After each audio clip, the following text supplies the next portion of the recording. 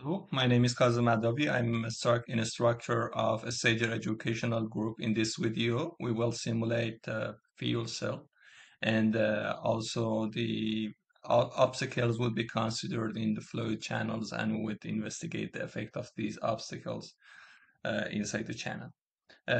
You can please subscribe our channel, and in a case that you need more training videos and you need like a consultant regarding your COMSOL simulation, you can reach us using these links.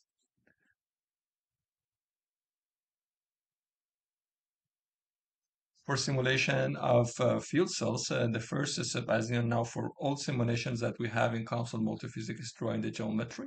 So we have a 3D uh, fuel cell that contains electrode and electrolyte materials and channel for passing the gases components. And we selected secondary current distribution in electrode and electrolyte domains for solving the electrochemical reaction that is happening in the fuel cell. And Brickman equation was used for solving the velocity profile inside the Proust media, since we have Proust media in these domains, and also for anode and cathode part, and mass transfer, transport of concentrated species module was used for anode and cathode parts. As you can see, we have electrolyte materials that is in this section in the center. So you have like this this electrolyte conductivity that defined in the parameters already. We have isolation for other parts of fuel cell. It's the pros electrode and it's the properties of electrode. Pros electrode that defined based on parameters that they are here.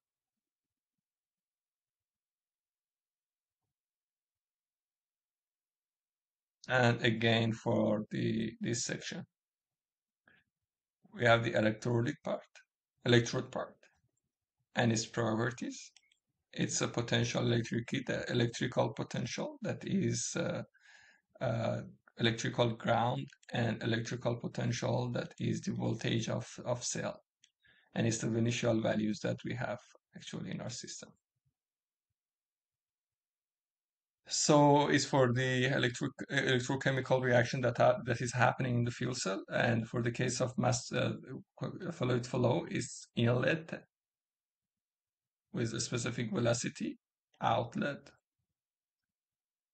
and it's the Proust media that we have. It's on Proust media since we considered like fluid properties for that, and initial values related to the model. Sometimes in a stationary problems, initial value are acting like first guess or for the start of numerical simulation and calculation, so it wouldn't like affect your final result, but it would affect the way that you're going to converge your model. So if you choose right numbers or better number or better guess, you would converge your model faster. But technically they're not like really important in most cases, as in some specific cases you may take care of this problem. Also, same procedure was followed for cathode part, and inlet, outlet, symmetry boundary condition, and fluid properties, and fluid and matrix properties for porous media, and fluid properties for channel and its walls.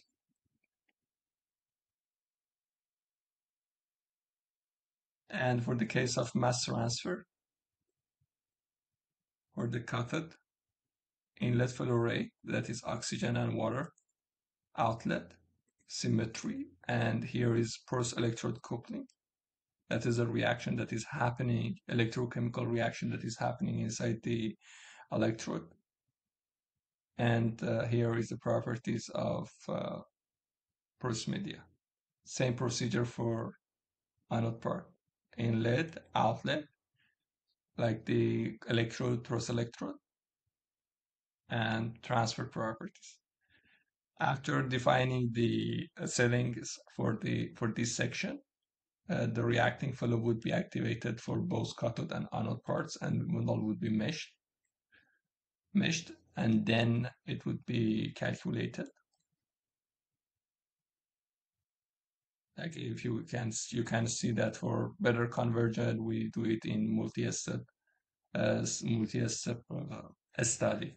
So after the running, we would have the concentration of elements inside the model and also the polarization plot that is required for calculation of like cell performance in different situations. Do not forget to subscribe our channel and